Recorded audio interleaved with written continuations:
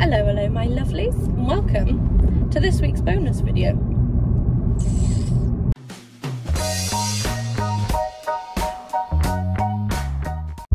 Hello. So this isn't going to be a very long video because I'm just on my way to brunch. It's Sunday the 14th maybe.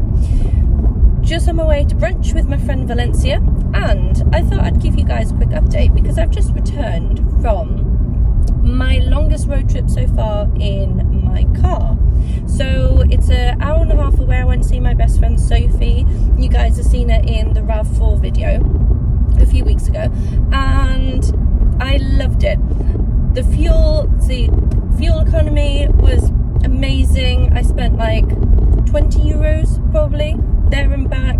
Cruise control worked wonders. I wasn't going slow, so I was pushing my little 1 litre engine, but she performed beautifully.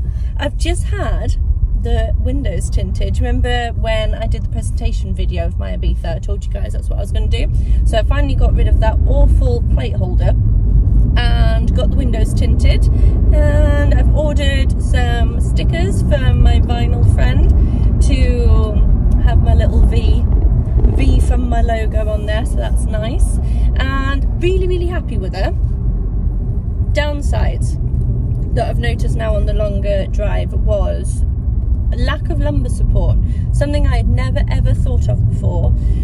I had a really heavy leg session the day before, so I think my lower back was probably a little bit more sensitive than normal, but it killed. By the time I got to Sophie's house after an hour and a half of driving, I was like, oh, I need a massage. Luckily I was booked in for massage the next day at the salon where she works, but that's beside the point and I'm digressing. Lumbar support, I never realised how much I had used it in the past, so without even thinking about it, it seems that I was always just, you know, fiddling around with the side of the seat where the lumbar support adjustment is, and this car doesn't have. Boo.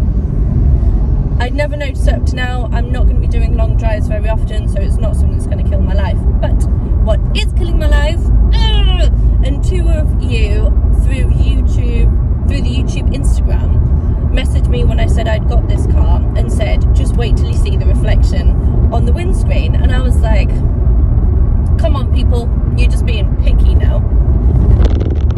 There's a reflection on the windscreen. So on the dash we've got the air vent.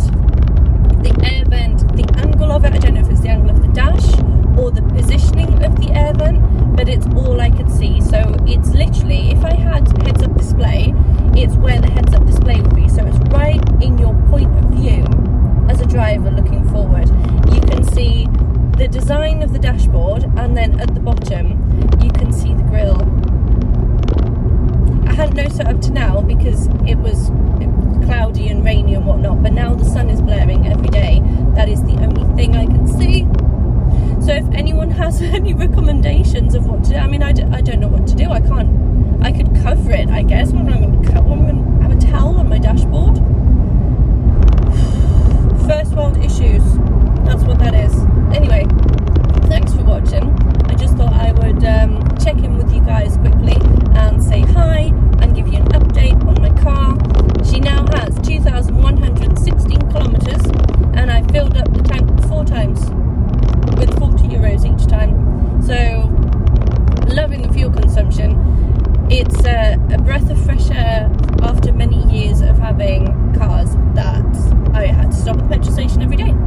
So I'm very much enjoying that. Everything else looks perfect.